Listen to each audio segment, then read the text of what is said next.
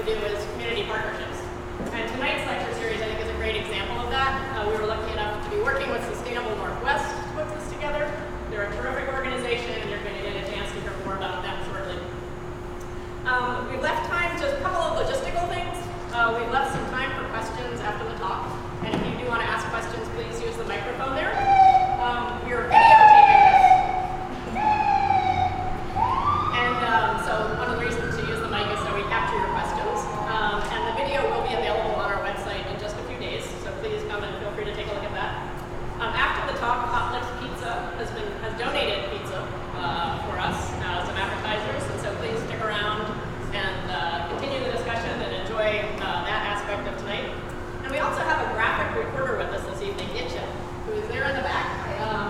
And we really appreciate her doing this. She'll be capturing visual notes of tonight's presentation and the questions that we ask and some of the dialogue that we have. If you leave your name in a basket at the back of the room, where's that? Right over on the table. We'll be able to email you a digital copy of those notes, and you'll also have a chance to win some door prizes.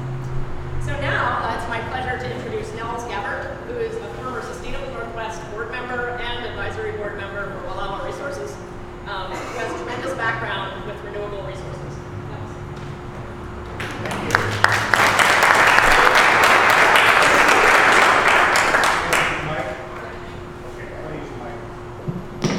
Can you hear me?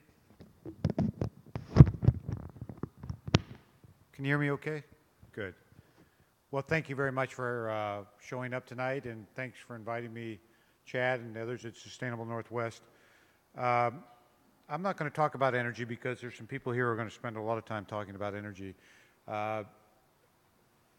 What I'm going to talk about a little bit is this whole issue of how we knit together our rural communities and our urban communities more effectively. I've had the good fortune of being on the Sustainable Northwest Woods, which is a great organization in town that brings wood products to market from the rural communities, essentially bringing wood products to the urban market. I've been involved for about 10 years in Cycle, Oregon, and as many of you may know, what we think about with our bicycle ride is how we bring together rural communities and bring urban experiences back and forth with Cycle, Oregon. And finally, I've had the good fortune to be on Wallowa Resources Urban Advisory Board, which is an urban board supporting Wallowa Resources and Enterprise and helping them think through their problems from our perspectives. So what have I gotten out of that, and why is that germane tonight? I think when we start talking about energy in Oregon, actually in anywhere in the West Coast, it's a good example of where the health of the rural communities and the health of the urban communities are essentially and importantly linked in many, many ways. And you're going to hear more about that tonight. I hope. I'm looking forward to that. The interesting thing for me is how do we build visible ties between those two sides? How do we make that real? How do we make it more than kind of a political slogan of reuniting us in a time of polarization? And one of the things that I've learned through my years in kind of being involved on both sides, by the way, I'm from Burns, Oregon, grew up on the east side, it has been that innovation and creativity is essential for building those ties that are sustainable and durable. And one of the things that I've been thinking about a lot lately is how scarcity can drive creativity and can drive innovation. And we kind of pride ourselves in Portland appropriately as being a center of innovation and a center of design and a center of some pretty exciting models for how to go about solving difficult, wicked problems. But what I've learned is that there's a tremendous amount to be gained from listening carefully and interacting with folks who are struggling with a different kind of scarcity, certainly a different kind of richness in the rural communities, that can inform us about how we might go about creating models for solving some of the state's problems. And so, from my perspective, following that creative thread and following that thread of innovation, and looking hard and listening hard can be the beginning of really creating some ties that bind us together. Renewable energy is one of those areas. Lots of potential, lots of possibilities, and we're all going to have to scratch our head as we enter in this time of scarcity about how to leverage them most effectively. So I'm looking forward to the panel, and thank you very much for coming. I get to introduce Chad from Sustainable Northwest.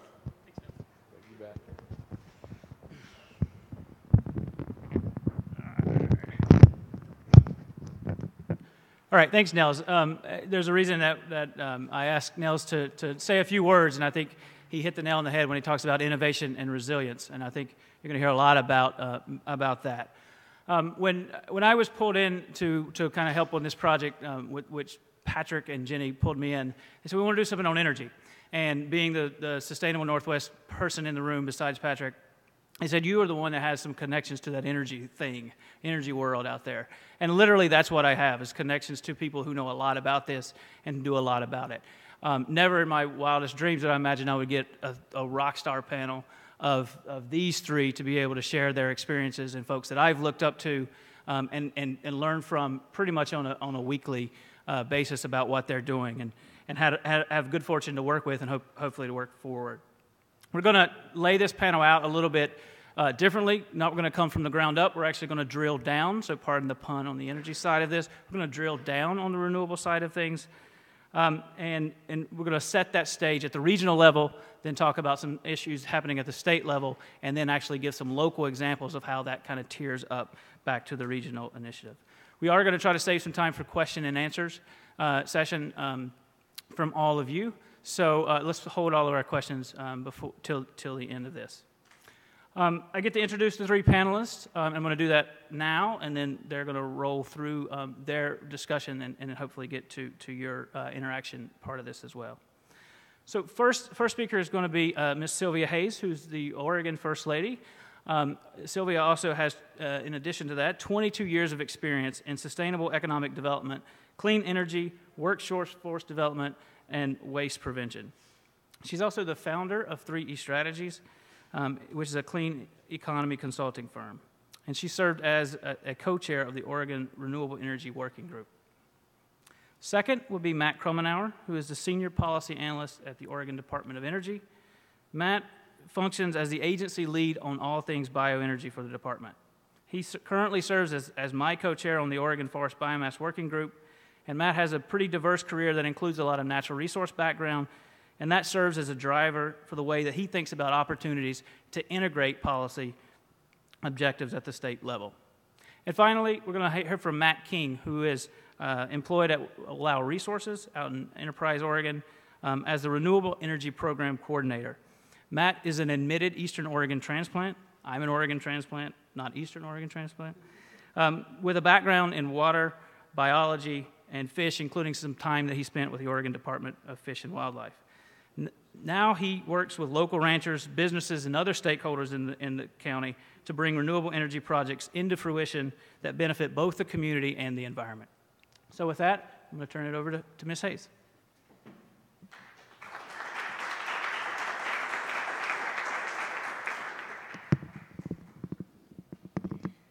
Good evening, everyone. Thanks for being here.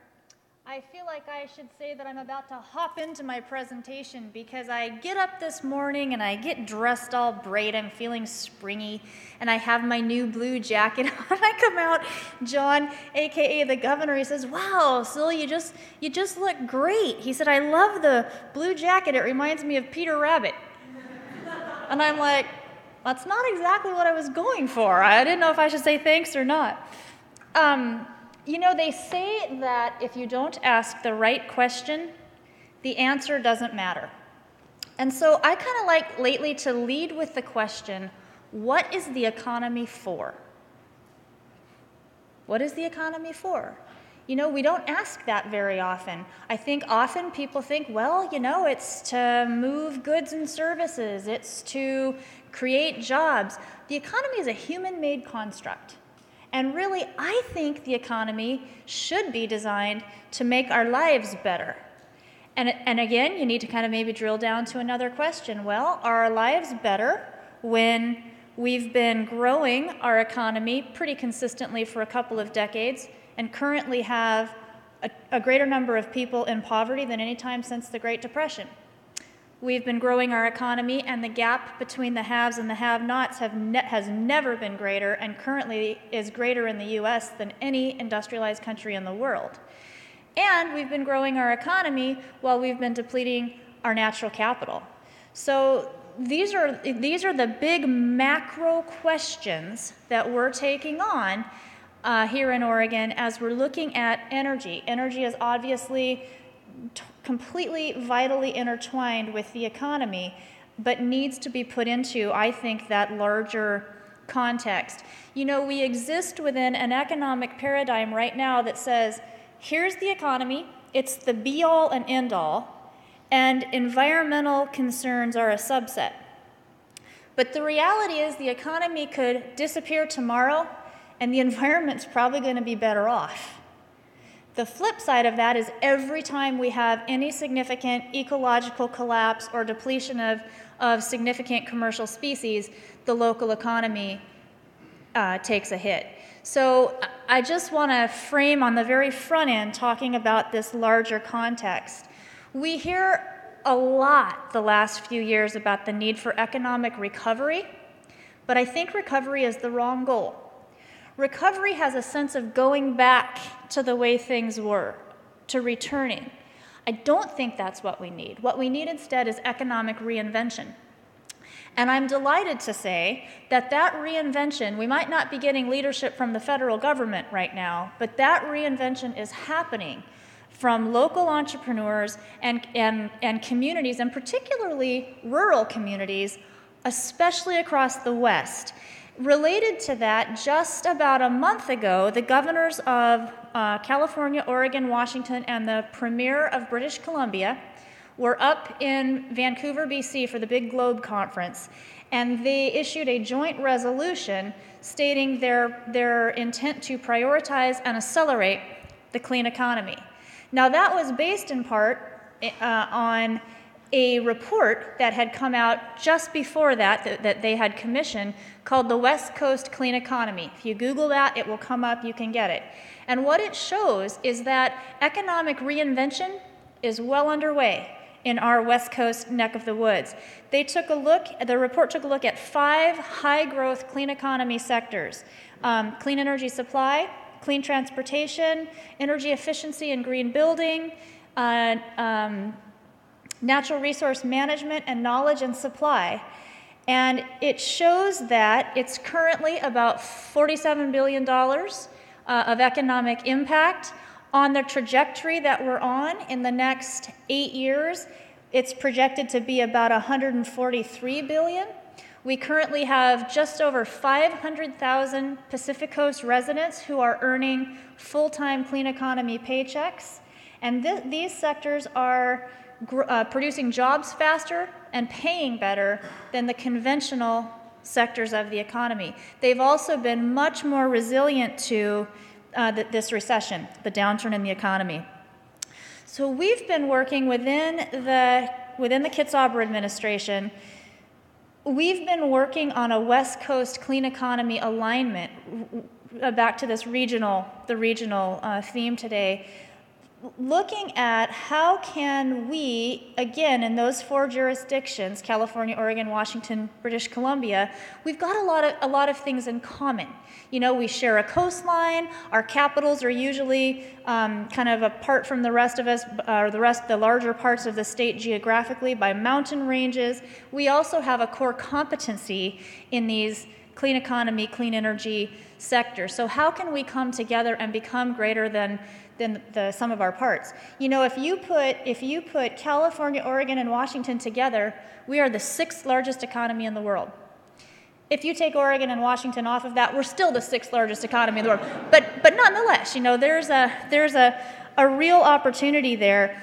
And what we're really looking at, since we're not in the best shape federally right now for taking on these issues, if you can get some strong state and multi-state regional initiatives that are proving up clean economy strategies, that not only from an environmental perspective, but that are proving up that these really are the sectors and the strategies that are delivering jobs and economic stimulus, then we can provide what I call trickle-up leadership. Other places are going to want what we have, proving this up. So kind of an exciting time with that. I would also, in keeping with the urban-rural theme, rural communities have been incredibly important leaders in this, and I'll just give a couple of quick examples. Lakeview, Oregon. Lakeview, Oregon, my goodness, how many of you have not been there? You drive into town, it's way out in southeast Oregon. You drive into town and their welcome to Lakeview sign is like 6 times the size of real-life cowboy leaned back against the post with his hat tipped down. You know, it's timber and cowtown. But when they had their economy take a dive with the downturn in the timber industry, that community just said, we know we're not going back, we're going to reinvent. And they set up a vision and a pathway to becoming what they've now taken the brand, the new energy frontier. And they are on a path to becoming the first net clean energy exporting community in Oregon and probably in the West. Tremendous leadership there. Vernonia, Oregon, they've been hit by I know you've been very involved, they've been hit by 2 500-year floods within a decade. The second time it happened, they said, you know, something's changed here. Hydrologic cycles changed, we're not going to just rebuild the same thing. That community got together, not one person left when that hit. They pulled together, they basically moved their entire school district to higher ground, built a tremendous green-built school. While that was all happening, there was this interesting project that was going on looking at why are we losing thousands of acres of forest land to development across the U.S. every year. And the Pinchot Institute, which our own Oregon brilliant woman, Catherine Mader, is involved with, she did a study of 16 communities across the U.S. to get a grip on this, and Vernonia was one of them. And what she learned from the private timber-owning families in Vernonia was that the single biggest pressure for them to have to sell their land to development was healthcare related. Either the inability to pay for a catastrophic healthcare event for the older parts of the family, or the inability to pay premiums for the younger.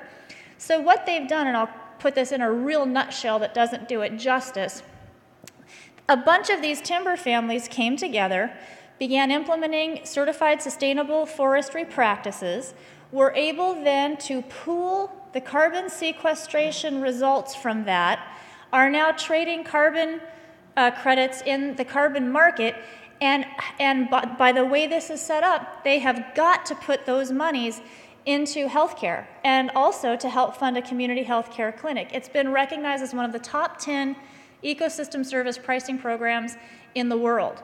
And the third and final one I'll leave you with, just because I'm so impressed with this community.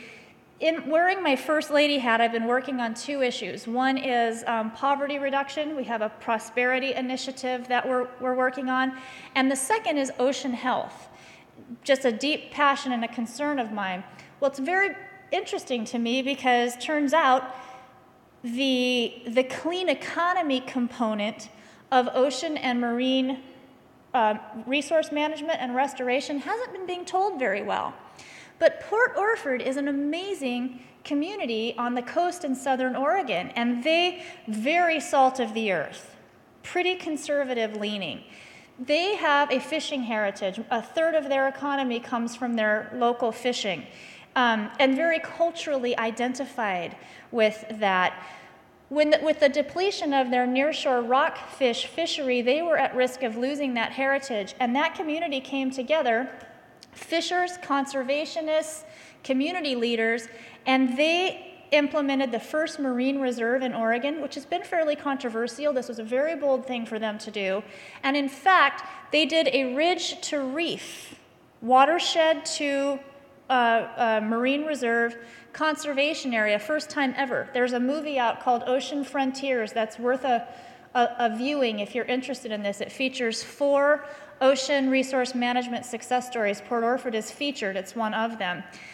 Now what they've done is they've implemented this, and they've also implemented a local Port Orford sustainable seafood program. And they are promoting the use of local seafood and telling a much more accurate story about what the species are. Do you know that I did not know until I hooked up with these folks? Do you know that most of Oregon rockfish is marketed in the supermarket as red snapper? And red snapper comes from the Gulf Coast. We don't even have it here. So they're moving into this whole broader clean economy by localizing, being a little bit more scientifically accurate. They're also working very hard to make sure that their fishers are well paid for the products that they produce.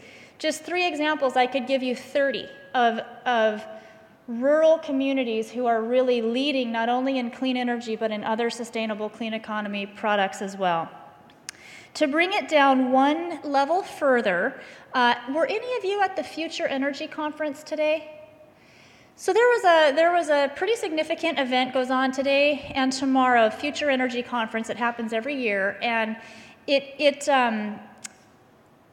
today the governor was actually the keynote, and he talked about this topic, about the importance of energy and clean energy as part of an overall economic development strategy. And then afterwards, I and a few other folks were on a panel to talk about our 10-year energy plan.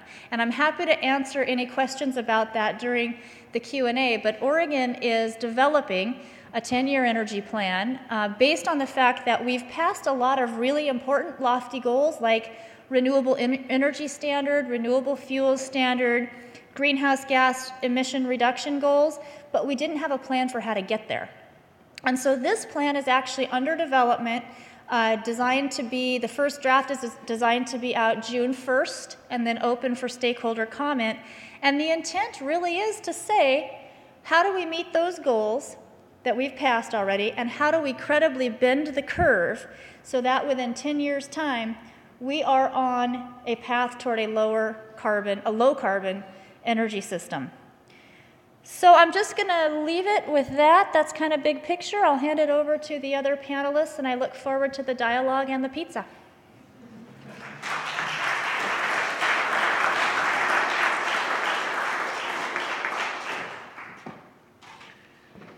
Great, thank you.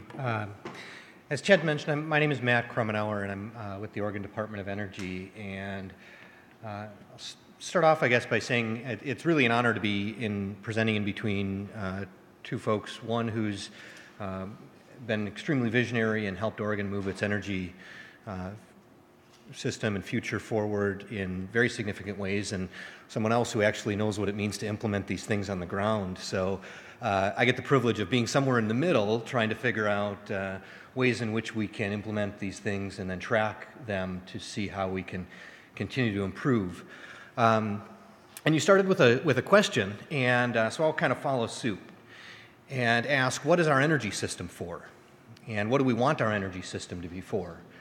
And so I'll get back to that, and I'll try to tie data centers and French fries together as well. But what I'm going to do is talk a little bit about how we are trying to tie rural economic development needs and our natural resource needs with the energy opportunities we have, and how we can use state policies and other programs to help promote and leverage those opportunities that we have. And I'll try to keep it pretty brief because I think we want to have a good dialogue about these issues. So one area that the state is trying to work on is really by promoting local energy options. Our rural communities are often faced with higher energy costs than our urban areas, and they're often subject to higher fluctuations in those energy costs, so they have less ability to plan ahead for those. But we're able to utilize local energy sources like geothermal and solar and biomass to help keep the money that would be spent on that energy local and keep that dollars recirculating in the economy.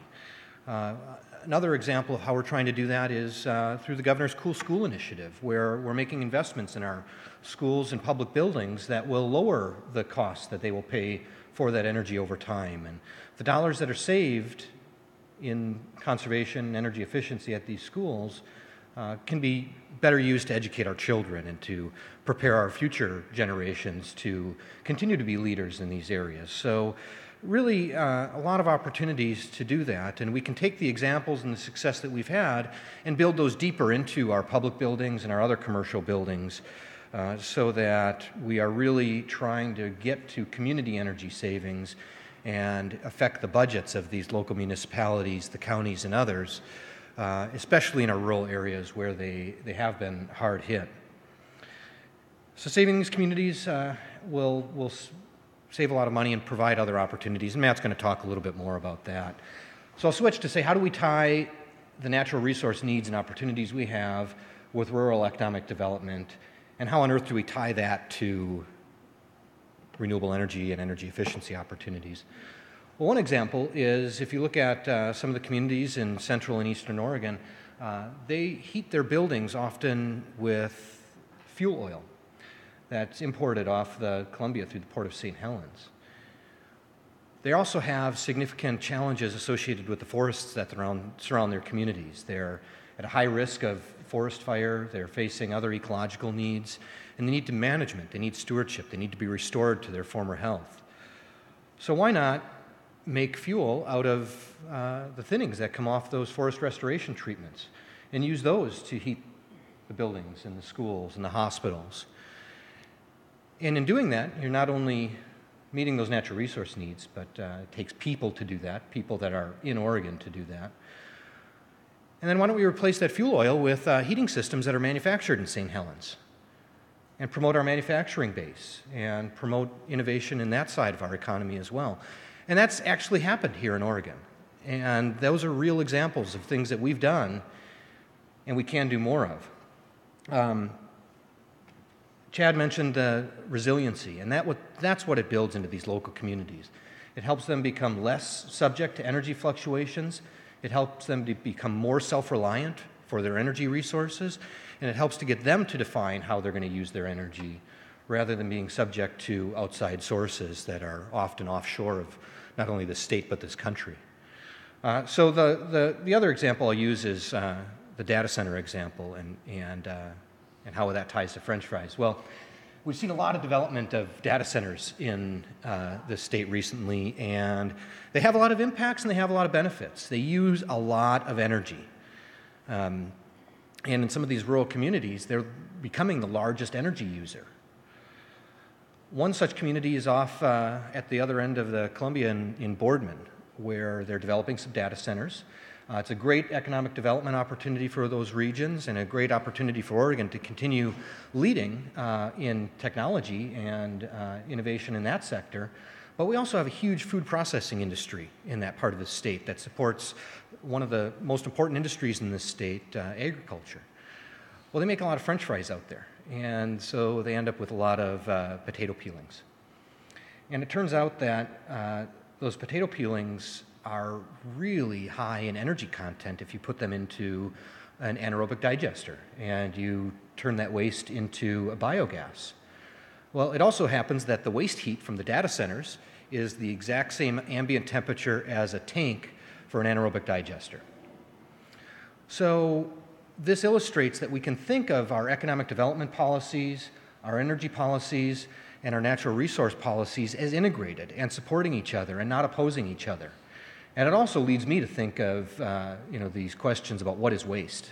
Are the potato peels waste, or is it waste only after we've extracted the energy and the nutrients from that and you recycle that into improving our soil health and our energy system? So I think what the administration is leading with the development of our new energy plan and our strategy moving forward, and the work that a lot of us in state government and our partners in the private sector are doing is really learning about our energy system, our policies, the impacts it's had, and evaluating how do we move those forward? How can we best understand what our energy options are, what our opportunities are, and what impacts and trade-offs those decisions have? And I think we need to answer that question of how do we want our energy system to work for us and how do we want it to work for Oregon? So I'll hand it over to Matt, and I think he's got a good example of how they're doing just that. Thank you.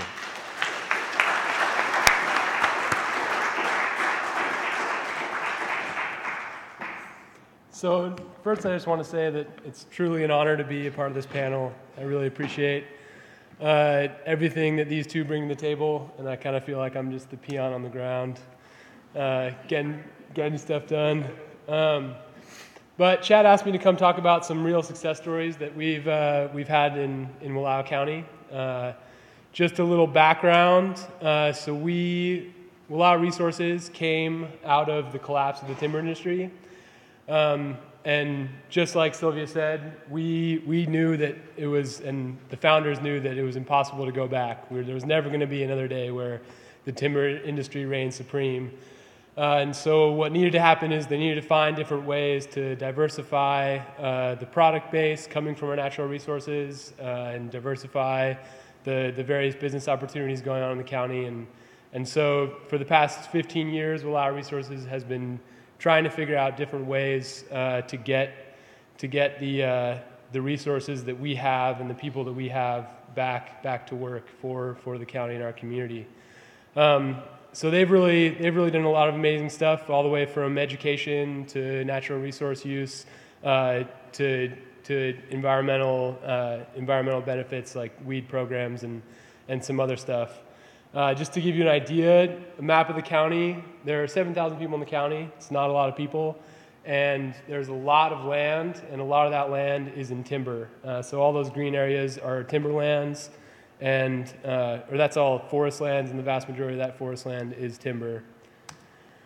So one of the projects that Wallowa Resources initiated is a renewable energy program, and that's run by Community Solutions, Inc., which is a for-profit subsidiary of Wallowa Resources. A little convoluted, but our goal in the energy program is to really get projects on the ground, both for the sake of the economy and the sake of job creation, but also for the sake of all the environmental benefits that come along with renewable energy. And so far, we've been able to keep over $3.4 million of renewable heat and electricity money in the county through these initiatives. So one of the first projects on the ground was the Enterprise School District. There's a biomass boiler that heats the school. Replaced an old oil boiler. It's really easy to justify these biomass projects where there's an existing oil boiler and we're moving to wood because oil is imported. It's incredibly expensive. We don't have natural gas up in Wallowa County, which can sink these projects in other places. And we do have a really good wood resource, so it's easy to get these projects on the ground and going. For the school, we also did some lighting systems and various controls to improve the efficiencies in the school, along with the boiler project to kind of make it a whole package. And with everything, the school is already saving $100,000 a year, which is the equivalent of 2 teachers. So that is a really great success story, and that was kind of our first go at these projects. The integrated biomass campus was kind of our biomass initiative. It took a lot of investment. It's been going on. The idea started back about 10 years ago, so it's been going on quite a while now. They've been employing 16 people year-round, 24 to 30 jobs in all, including seasonal employment, and lots more in the woods harvesting. And the idea with the biomass campus is to be able to take our forest products and use them in a way that they haven't typically been utilized. And so what we're doing is, and what the biomass campus is doing is taking wood that wouldn't typically be used for saw logs and going into lumber, and using it for different products such as firewood, post and pole, densified wood products, and eventually they're going to be doing chips and pellets.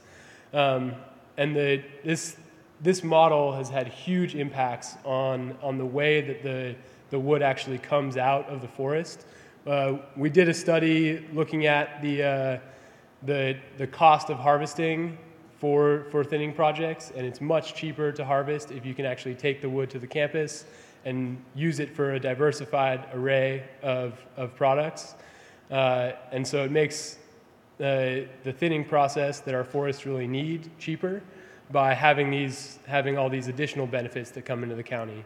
And just to give you an idea, the campus is currently processing 100,000 tons a year, and most of that wood is coming from a private timber company in the county. And that's the equivalent of a quarter of their annual slash pile. And so that wood would otherwise just get burned. And 3/4 of it still is just getting burned. But through this project and through this campus, we've been able to utilize a good portion of it. So it has lots of benefits, both in the woods and obviously for jobs, and for just getting that resource base put to use. Another one of our initiatives in renewable energy is small hydropower. So Chad particularly asked me to get a picture up of hydro, because when you think about hydro, you think about Bonneville. I mean, you think about these big dams. That's not what we're doing. In Wallowa County, there's a lot of agriculture. There's over $80 million a year in agriculture, and that agriculture is served through irrigation projects. And so those irrigation projects deliver water from the various streams to the farmers. And that infrastructure that delivers water from the streams to the farmers has a lot of potential for hydropower production on a small scale. It definitely helps that Wallowa County is very hilly too. So we have these sites where there's water flowing, and it's going to be there to go into the irrigators no matter what, and there's a lot of pressure because of the hills, and so there are lots of opportunities for small-scale hydro. So SPS of Oregon was the first hydro project that we got on the ground. We have several others in the pipeline. It's a 10 kilowatt generator, net meters on the farm, so it offsets power use at the farm, and they have a machine shop that they operate there, so they're able to use that 10 kilowatts year round. And during the irrigation season, they use water from their existing water right, and they were able to get a new water right to use winter runoff so that they could operate year round. So the project operates 24/7, producing clean energy for their project. And with that year-round production, they were able to get a payback on that project of less than 10 years. So what does this all mean for the county as a whole?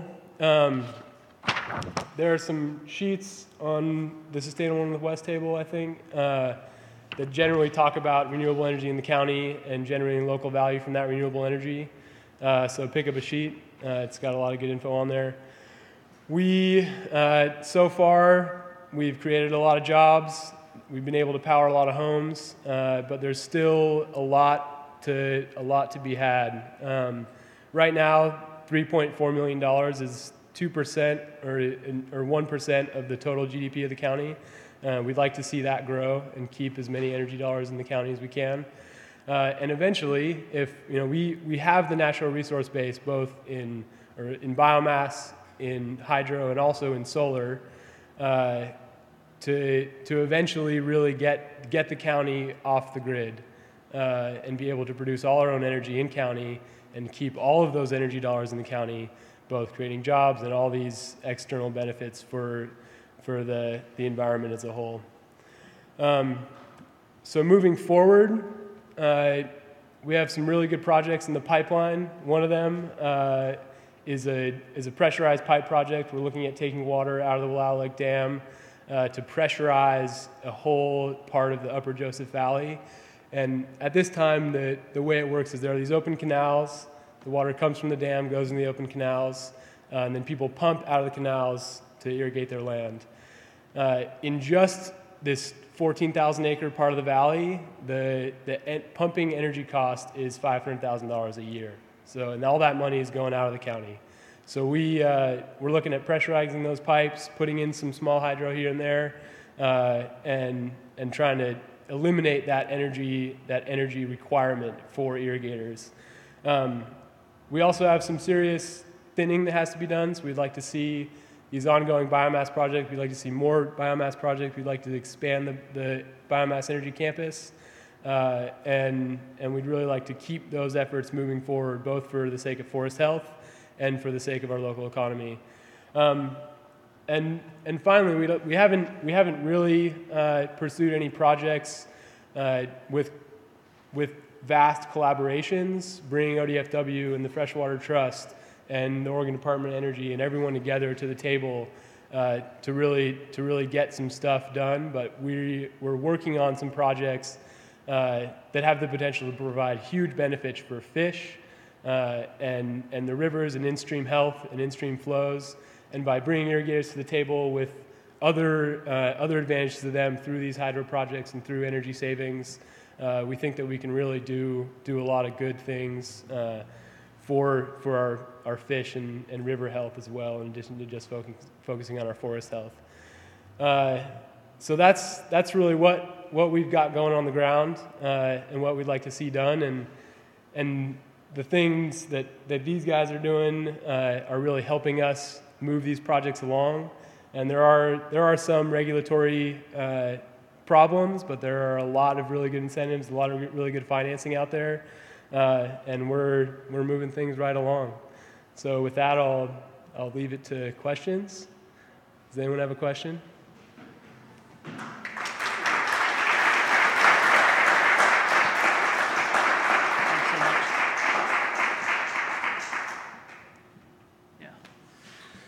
So hopefully that's generated a lot of thought in your minds. That was a fantastic 3 presentations and perspectives of which hit the ball out of the park, and from my perspective of what I was hoping to get out of this. So please, I have a few questions that I want to ask, but you dedicated some time to come to this event, and so I want to turn this part of the agenda over to you all.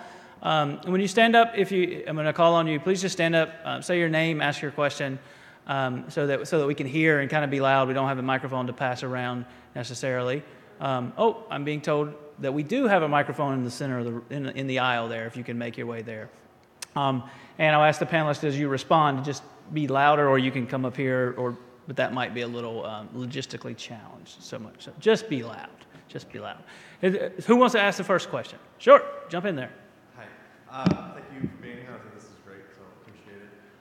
I've worked in renewable energy for a few years now, and so I've seen how I feel like there's several tracks that need to be developing simultaneously to reach where we want to be. We've got, not only policy and incentives, not only permitting and siting, education for the consumer, job force development, all those kind of things need to rise together and all be ready at the same time. Otherwise, you got really good incentives and horrible installations or equipment that doesn't work, and yada yada yada. How does Oregon do that? Who can do that? Can ODO talk to Fish and Wildlife and try to get siting easier for a customer? Can the governor's office do things? How do we do that all at the same time and that big picture view so that they all come together at the same time? Well, I'll start, and you can certainly add. That really is the intent of the 10-year energy plan. So this 10-year energy plan has 5 design teams. There was a resource mix, which is where does all the energy come from, and energy efficiency and demand management, transportation, siting, and the 5th is governance. And this is the one that hasn't yet put really much draft recommendations forward, because what this group has been charged with is, once we drill down on the desired outcomes that we want across the other 4 sections, from transportation to siting, then we're going to take a really hard look at how do we better align our state services to get that done. How do we get these agencies? I love the agencies, but we all tend to be siloed. How do we get them out of that? How do we really deal with the bottlenecks in sightings? How do we deal? I would love to get your feedback about the regulatory challenges that you're facing on the ground, because the real intent of this energy plan is that we move past that and identify those and get those done. I think in working with rural communities, especially in our wind-producing areas, to identify all of the competing challenges from siting to sage-grouse in a proactive manner. I think it's interesting on the coast. I think that the potential wave-producing counties are learning from that. So we've got a sea mapping plan that's going on right now that's basically layering all of these things in ahead of the energy development. And so there's a little bit of a catch-up there with the wind-producing communities. But I hope if we're successful with this plan, there will be much better alignment between the agencies dealing with energy. And if I remember correctly, in laying the groundwork for this governance design team, I think we identified 26 separate agencies that have something to do with energy. Yeah, no, I think it's a really insightful question because a lot of the structures that we have in government, and we don't call them silos, we call them cylinders of excellence. But of course, I'm kidding. No, we really do call them that. A lot of the structures that we have in place are based on a regulatory scheme that we set up in the 70s in this country that was from the federal government and then either delegated down to the states or implemented in the same fashion in the states. And what we're finding is the challenges have evolved, our understanding of the challenges and the issues and where we're going has evolved, our science has advanced, our society has raised its awareness of the issues and the interconnections and the challenges, but we haven't gotten that far in our policies yet. And I think that's where the administration is really trying to lead that. But it's a great question, and I think a lot of us are recognizing that we're moving into new areas where we need to rethink how we approach these challenges. So. Yeah, just kind of to keep in that line. There are lots of challenges, and a lot of the policy now is, for example, a lot of the hydro policy, both federal and less so in the state, is designed for things like water. And so it's a new energy economy, and there are new projects and new technologies that are different now.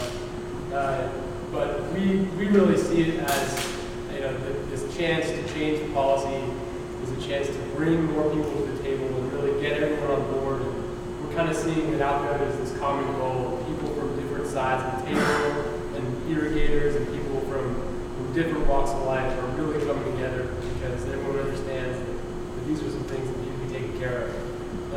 So we really see this opportunity to change policy, not only to move the policy forward and to bring the policy to the new energy economy, but also to bring collaborations together and really work together. I have a question. It's probably a continuation of what you said. One power administration basically has a monopoly on Northwest energy market. And how you, with all those small energy projects, relate to them, because you are basically declaring independence of Wallowa, of their market share and selling the energy to communities of Northwest. It's one thing, and the other thing, I mean, you probably read in newspapers that this spring was a conflict between surplus of hydropower, and so they didn't want to buy actually the wind power from Eastern Oregon. So, how are you going to go with that issue? Because Wallowa is really powerful player, and you're, in some way, if I understand, you declare, okay, we want to be independent player. So how do you see that? And maybe just trying to figure out that thing.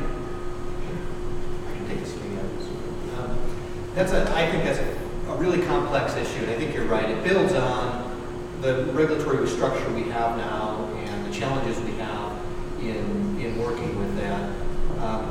And it also really relates to that other question. One example I'll give you is that a lot of the policies and incentives have driven project development towards electricity markets or towards certain end use, and not necessarily the best use of that energy.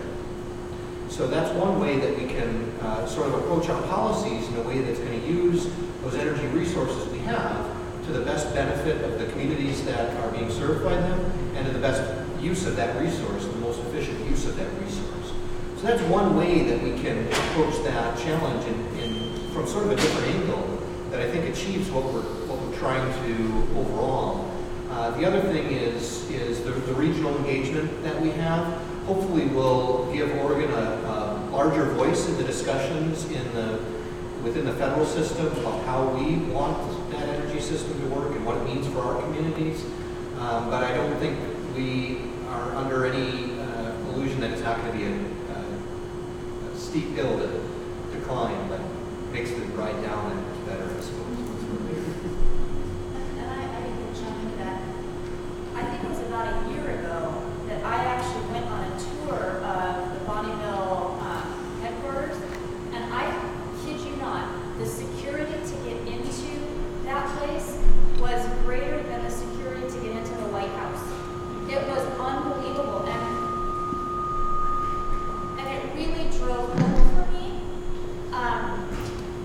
how incredibly dependent we are upon the Bonneville transmission system, really. So I think it's a challenge. Some of the things that we're looking into along those lines are, as Matt was saying, what are the highest and best use of our energy resources, and how do we really deal with the base load opportunities? Whether it's, a lot of people are pushing for natural gas. We're looking at, could we really convert the Gordon coal plant, which is scheduled to shut down? Could we really convert it to biomass, sustainable biomass? That to me would be a very exciting repurposing of the old infrastructure into the new infrastructure. And we also are looking, this is very, very early, and I have no idea how feasible it really would be, but there are conversations amongst the various states around if we had more of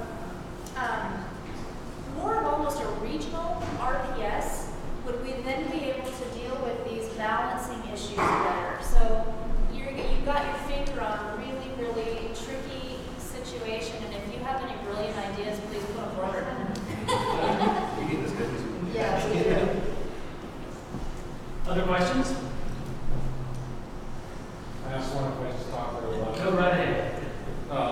Thank you, by the way, for putting together this panel. It's a really nice mix of somebody who's out developing these initiatives, somebody who's trying to drive that, somebody who's got to be a policy picture. Really love to hear. The bigger question that I was really interested in was this concept of robust versus sustainable. And I don't know if I heard anybody speak to it directly. These projects that Matt King talked about are pretty exciting. It sounds like something that's really interesting. Everybody sees slash pile, and you think about Hood County, and they're using up a quarter of them now instead of letting them sit or get burnt. There's potential for another 3/4. But I'm curious what if you guys have an idea out in the future, is this the sort of thing that's going to sustain itself? We've seen the wind development, blow out, excuse the pun, what we expected it was going to do. There's over 6,000 megawatts coming into the system now. I think we predicted 3,000. And yet, we all know that that's kind of being supported by incentives, which I heard more once or twice in people talking about.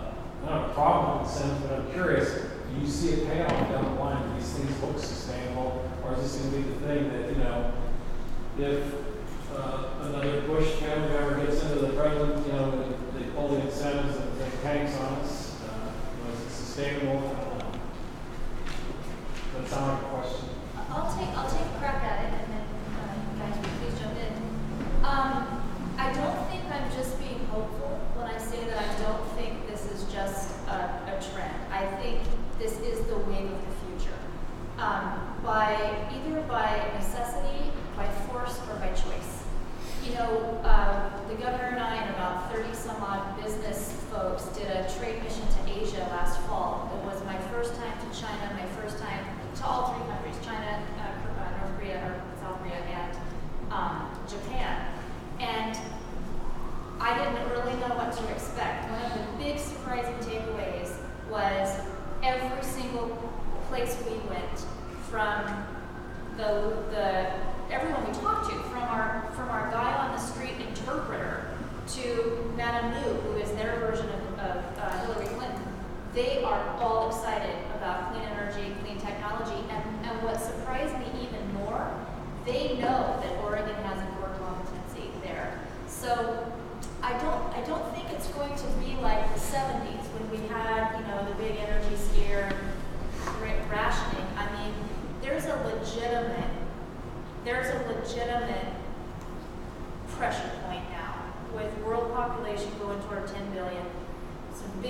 countries trying to achieve a level of economic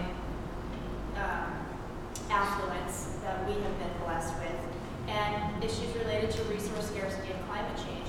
And then there's also this tremendous economy, or opportunity. These really are the sectors that are growing at this point. So I don't think it's going to be easy, but I think it's here to stay. And related to the incentives and subsidies, I just always like to point out that part of what would help this become sustained and not boom and bust is to start forcing the right narrative. We hear all the time that double-digit costs for a gallon of gasoline would tank the U.S. economy. We're already paying them. It's $4 at the pump. You factor in the subsidies and tax breaks for oil and gas exploration and the use of our military to protect ocean-going tankers and overseas oil reserves, and it's into the double digits. And what's happening now, often we're not paying that, we're putting it on her credit card with a $15 trillion national debt. So I think we need to really start telling a real story and not just rolling over and accepting it when someone says that these technologies are too expensive. And one of the things that we're looking at here in Oregon, we've got some folks in the room who are actually helping to work on this. How can we begin to capture, internalize the real costs and the real benefits of some of these clean energy, clean economy opportunities? So for instance, talk about keeping more money local, Oregon spends about $14 billion on energy each year, and 85% of that money leaves the state. To put that in perspective, that is more than twice what we spend on K-20 education. We would solve our education funding issues if we make this shift. So, but I also think, from a boom-bust perspective economically, we have some challenges here in Oregon. There is a reason that we're the only state in the union that relies pretty much 100% on income tax and has a kicker. I just leave it at that. There's a reason no one else has copied that. I guess I might just sort of chime in on answering the question too. As the owner of the project, I would say, in my mind, it's sustainable. And part of the reason is, I think it goes back to what Matt was saying about incentives. Incentives kind of got us headed in a direction. It got people thinking, and we, as a state and as an economy, have started thinking about renewable energy. And so I think they serve a purpose in that way. I feel like part of making them sustainable is that now that we as a economy are looking in this direction, I think that our innovation is getting better and our understanding of the systems are getting better. And what I was saying back to what Matt was talking about is, we're starting to look at it as the highest and best use. So, biomass, for example, we really incentivize electricity, and it's really not the best use for biomass in a lot of cases, standalone, just for electricity. But now that we started looking in that direction, I think a lot of people have started to integrate other better uses like thermal into it that help make it more sustainable long term. And so I think the incentives have served a purpose in a way, and that they've directed us in a direction, and I think it's on us now to really take the innovation to the next level. And I think innovation is what's going to push it from boom and bust to sustainable. It's my opinion. And just to tag on to that really quickly, some in the recommendations for the 10-year energy plan that have come forward, getting better incentives for the thermal component is in there. So big opportunity for us, I think. Who smells pizza? So first of all, before we do that, I do want to take an opportunity to thank our three panelists for providing an amazing amount of information. So thank you for joining us.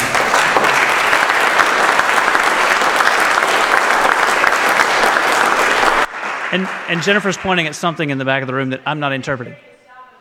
Yeah. And before we break, we do, at Sustainable Northwest, we host other events, and sometimes we do these things called supply-demand forums, and mostly that's about wood products.